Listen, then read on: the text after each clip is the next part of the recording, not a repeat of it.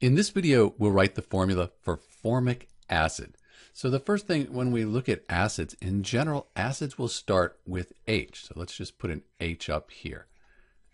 Next, we notice that there's no prefix here on formic acid, that it's just formic acid. So we don't have hydro, so it's not going to be two elements. It's going to be three elements, and we know that a polyatomic ion is going to be involved.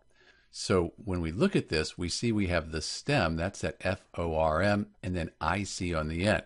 So the stem plus IC, these rules right here, we can use those to write the formula for formic acid. So first we write the stem, that's the FORM, and then the IC on the end, this IC right here, we replace that with ATE. That gives us the formate ion. So now we can look this formate ion up, put it right here, and we'll be very close to having the formula for formic acid. So when I look up the formate ion on a list of polyatomic ions, I get COOH. And the whole thing has a negative charge.